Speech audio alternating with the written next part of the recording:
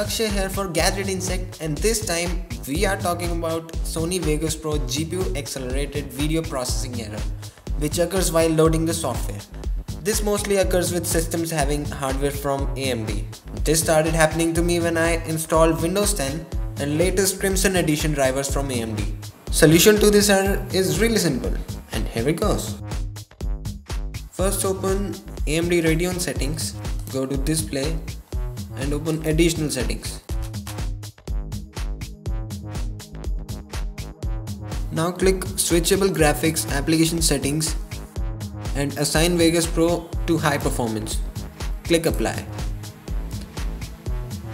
Close everything else and open Vegas Pro.